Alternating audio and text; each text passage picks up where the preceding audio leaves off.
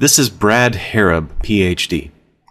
He's a Christian young earth creationist and founder of Focus Press, a Christian publishing company that produces material for sale to other creationists.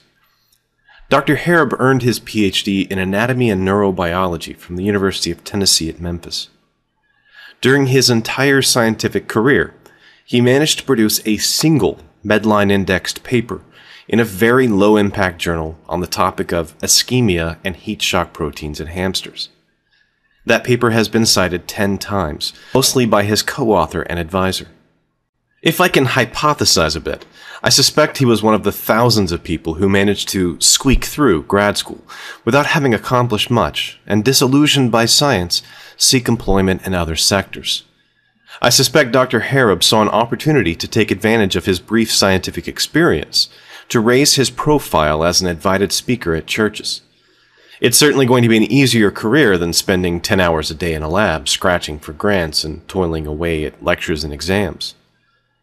Dr. Harrub was an invited speaker at a local church here in Texas, a Church of Christ that is also attended by Don McElroy, the former head of the Texas Textbook Adoption Committee, who is also a creationist. Dr. McElroy, who is a local dentist, was also in attendance and asked by the pastor to stand and be applauded for his courageous actions in standing up to those liberal experts. I filmed the majority of Dr. Harrub's talk using my tiny camera phone from my position in the fourth row. Unfortunately, Dr. Harrub never responded to my request for an interview or permission to film. Contacting the sponsor church was likewise unproductive, as the phone goes to a generic voicemail. What follows will be a series of short videos in which I play the shaky, granulated phone camera video of Dr. Harrub's talk and then respond with a scientific rebuttal. I apologize in advance for the shockingly bad quality of the recording. At the very end, there was a question and answer session, and yes, I did have an extended exchange with Dr. Harrub, but his arguments are so bad that it was hard to get to a single point without him interrupting me. We'll get to that at the end. Either we're here by chance, we're the fortunate mistakes of countless biochemical morons, or there's something out there. There's something that has given man purpose, and we were created in his image and likeness. Now, as you look at those two options, I want to start by asking you a simple question. What is the only legal theory of origins that we're teaching in the public school system today? It's evolution. I mean, you think about it for just a moment. Young to old, we're learning that humans probably evolved from bacteria that lived more than 4 billion years ago. We're being told that we evolved from some ape-like creature. And in fact, nowadays, they're even going so far as to try to say evolution is a fact, not a theory. They say birds arose from non-birds, humans from non-humans. Now, you'll notice the copyright on this book. It's a 2000 copyright. They actually got their hands slapped for this one, because you cannot technically say evolution is a fact. So what have they done to fix that? Let me show you. 2007 textbook. Take a look at how they changed the hierarchy of theories, facts, laws.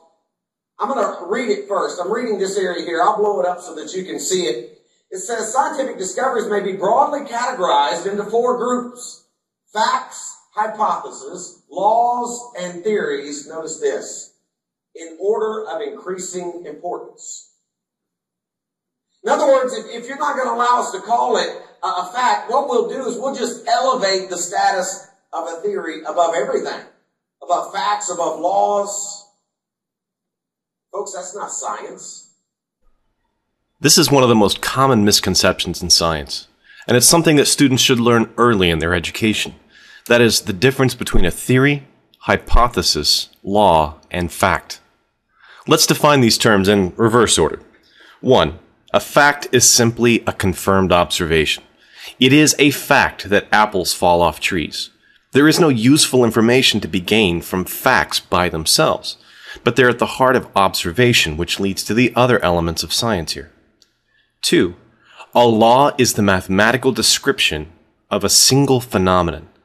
The inverse squares law, for example, describes the rate at which apples fall off of trees. It doesn't deal with anything except a useful model of the facts. 3. A hypothesis is a proposed mechanism to explain something. My hypothesis is that an apple will fall slower at the top of a mountain than at sea level. I could then test this single explanation. 4. A theory is the most useful of all of these elements. It's a complete model of relationships. For example, the theory of gravity is not just the inverse square law, or the fact that apples fall off trees. It's an attempt at explaining the nature of the phenomenon. And we generally don't accept theories like self-theory or atomic theory until they've been well tested and supported. So Dr. Harrub has missed the point entirely of the order in which we rank these things. And he's attempting to obfuscate the difference between the common, I have a theory, and the scientific use of theory. Evolution is both a theory and a fact, in that we observe changes in allele frequency over time, fact. And also we have a unified theory that explains those changes, theory.